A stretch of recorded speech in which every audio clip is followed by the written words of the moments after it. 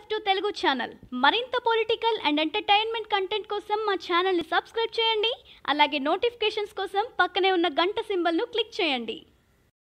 నిన్న రాత్రి 9 గంటలకు 9 నిమిషాల పాటు లైట్లన్నీ ఆర్పేసి జ్యోతులు వెలిగించే కార్యక్రమం బ్రహ్మాండంగా జరిగింది. దేశంలో మంచి రెస్పాన్స్ వచ్చింది. మన తెలుగు రాష్ట్రాల్లో కూడా సూపర్ రెస్పాన్స్ వచ్చింది. అందరూ కూడా ఈ కరోనా అంధకారాన్ని పారద్రోలే కార్యక్రమంలో పూర్తి స్థాయిలో పాల్గొన్నారు. చాలా సంతోషించదగ్గ విషయం. ఈ సందర్భంగా ఈ ఎలక్ట్రిక్ సంబంధించి ఈ పవర్ గ్రిడ్స్ కానీ ట్రాన్స్ఫార్మర్స్ కానీ ఇవన్నీ కూడా ఫెయిల్ అవుతాయి, దీని విషయంలో జాగ్రత్తగా ఉండాలని చెప్పేసి పెద్ద ఎత్తున ప్రచారం జరిగింది. పెద్ద ఎత్తున పోస్టులు కూడా సోషల్ మీడియాలో వచ్చాయి.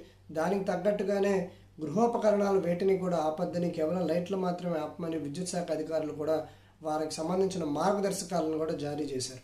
ఇక్కడ ఒక ఆసక్తికరమైన పరిణామం చోటు చేసుకుంది. అదేంటంటే ఈ 9 గంటల టైంలో తెలంగాణకు సంబంధించి మనకి లెక్కలు వస్తున్నాయి. ఈ 9 గంటల టైంలో దాదాపు ఒక 300 నుంచి 500 మెగావాట్ల వరకు యూసేజ్ అనేది తగ్గిపోతుంది.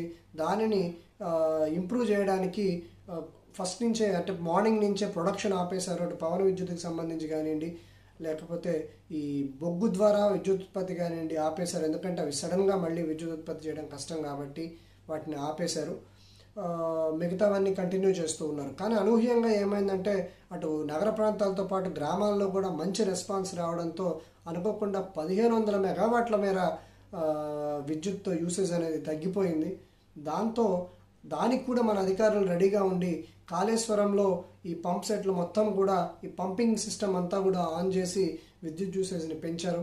ఇంకా సరిపోకపోవడంతో నాగార్జున సాగర్లో ఉన్న రివర్స్ పంపింగ్ను కూడా ఆన్ చేసి వాళ్ళు విద్యుత్ ఉత్పత్తిని పెంచి పవర్ గ్రిడ్స్ ఫెయిల్ అవ్వకుండా చాలా ఎక్స్ట్రాడినరీగా మేనేజ్ చేశారు. తర్వాత ఈ 9 నిమిషాలు అయిపోయిన తర్వాత క్రమక్రమంగా వాటన్నిటిని డ్రాప్ చేసుకుంటూ వచ్చి ఈ పవర్ గ్రిడ్స్కి కానీ ట్రాన్స్ఫార్మర్స్ కానీ ఎలాంటి ప్రమాదం లేకుండా అధికారులు కాపాడారు. అదేవిధంగా ఆంధ్రప్రదేశ్లో కూడా జరిగింది. ఇంకా లెక్కలు క్లారిటీ రానప్పటికీ కూడా అనంతపురం, కర్నూలు జిల్లాలో ఉన్న వ్యవసాయ పంప్ సెట్లన్నింటినీ ఆన్ చేయడం ద్వారా అక్కడ కూడా ఈ ప్రొడక్టివిటీని పెంచుతూ వాళ్ళు మంచి యూసేజ్ని పెంచారు, ప్రొడక్టివిటీని తగ్గించారు. దాంతో ఇక్కడ కూడా ఎలాంటి ప్రమాదం జరగకుండా, ఎలాంటి గ్రిడ్ ఫెయిల్యూర్ రాకుండా మేనేజ్ చేయడం జరిగింది. మొత్తం మీద కరోనా అంధకారాన్ని పారద్రోలి వెలుగులు చిమ్మే కార్యక్రమం సూపర్గా జరిగింది. ఎలాంటి ఎలక్ట్రిసిటీ వైపు నుంచి ఎలాంటి ప్రాబ్లమ్స్ కూడా రాలేదు. కాబట్టి మనం ఈ విషయంలో ఇండియా మొత్తంలో కూడా ఎలాంటి ప్రాబ్లం రాకపోవటం నిజంగా ఇది ఒక మంచి అటెంప్ట్గానే మనం చెప్పుకోవాలి.